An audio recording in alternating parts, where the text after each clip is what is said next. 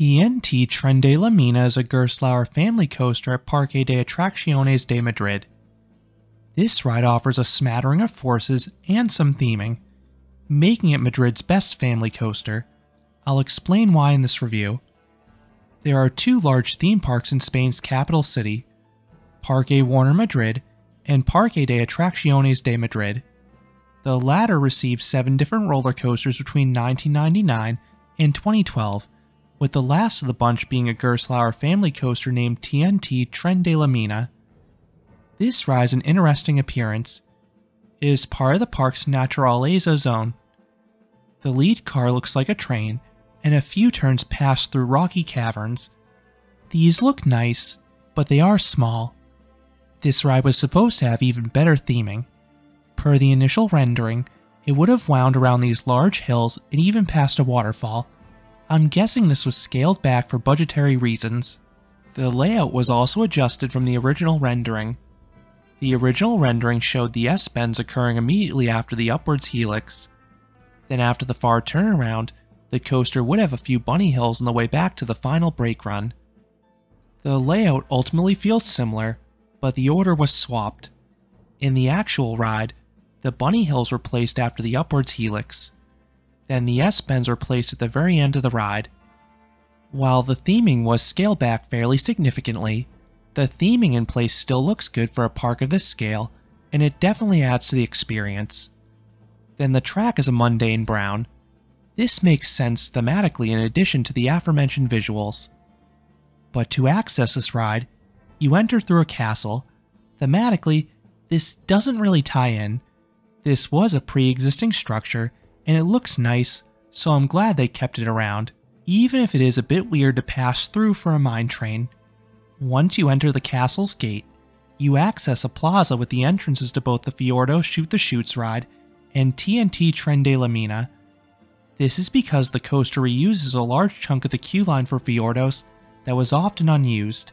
So now there's a giant sea of switchbacks side by side serving both rides. And there's a decent chance you'll have to wait for this coaster. It usually has one of the longest waits at the park, often hitting the 30 to 40 minute mark midday. A large reason for that is because of how accommodating this coaster is. Young kids can ride this because riders need to be just 39 inches or 100 centimeters tall.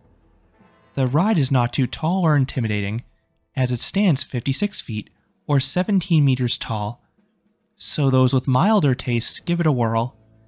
Then it does just enough to appeal to thrill seekers as well. The ride has 2 trains, but it has run just one in all my visits, and that seems to be a common occurrence. And that train is not super long either, as it seats just a max of 18 riders, as there are 9 rows of 2. The best way to avoid a long wait is to ride towards the very start or end of the day. Alternatively, there is the park's paid Speedy Pass Skip the Line system. If you use this, you board from the exit and get first pick of seats. Seating is on a first-come basis. The park lets enough people into the station to fill the next train. I've ridden this in the front, middle, and back, and I don't have a strong preference where I sit with this ride. Riders are restrained by an L-shaped lap bar, similar to the other Gerstlauer family coasters like Fire Chaser Express at Dollywood. But this ride also features individual seatbelts. These don't hurt the ride experience, but these do slow down loading a bit. Once checked, you turn out of the station and ascend the lift hill. It's pretty fast at the start, but it slows to a crawl at the top. I don't think it's to give you more time to admire the view. Rather, I think it's so the train carries less speed. My rationale is that there's also a trim brake towards the start of the ride, which is something you don't usually see in a coaster of this size. Neither the lift slowdown nor the trim brake were present in the initial POV shared by Parques Reunidos just days after the ride opened. I'm guessing this ride was running wilder than Gerstlauer anticipated in the hot summer months. The first drop is fairly mild, but it gives the train a nice head of steam. This leads to an upward spiral offering decent positive Gs. The end of this element has a nice head chopper with the first drop. Then you drop downwards. This is the drop with a trim halfway down it, which saps some speed and prevents any airtime from this drop. You then briefly pass through a rock structure. But this won't be the last time. The pullout offers okay positive Gs as well. This immediately leads into a bank turnaround applying even more positive Gs. This is followed by a big S-hill. It felt close to giving airtime, but it didn't quite lift me out of my seat. I imagine it would have some negative Gs if the trim didn't hit. There is a good head chopper with a support beam though, as well as solid Gs on the pullout. Next is an upwards helix. It has good force to it, and it pierces through another rocky tunnel. You exit the helix by dropping downwards, which offers some decent floater airtime in the rear rows. It's the best bit of airtime anywhere on the ride. Then comes a bunny hill. It goes through another tunnel at the start. This offers airtime for everyone. It's okay floater in the front, and weak lift in the back. The dip out of it transitions into a 180-degree turn with nice positive Gs. Then the coaster finishes with some S-bends. The first one is solid force, and it also takes place in yet another tunnel. The last few don't have any power to them, but you do have a fun visual slaloming past some supports. You then hit the brakes and return to the station, ending the 1,476 foot or 450 meter long experience.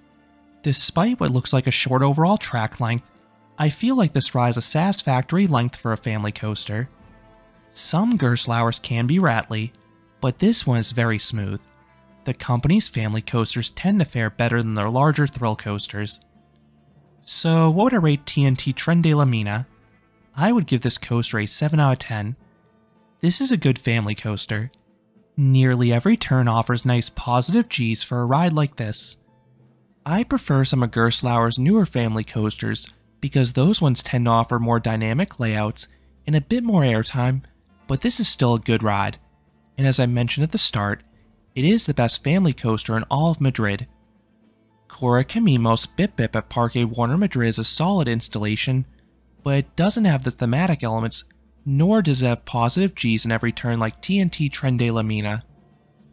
Gerstlauer really does a great job with family coasters, and I would love to see more built across the world. They would be welcome additions to nearly any theme park out there, between their dynamic layouts and accessibility. So those are my thoughts on TNT Tren de la Mina at Parque de Atracciones de Madrid. What are your thoughts on this coaster? Do you agree it's the best family coaster in Madrid? Let me know down in the comments. If you enjoyed this review, I would appreciate it if you gave this video a like, and you consider subscribing, because there'll be a lot more roller coaster and amusement park videos here at Canopy Coaster. Thanks for watching.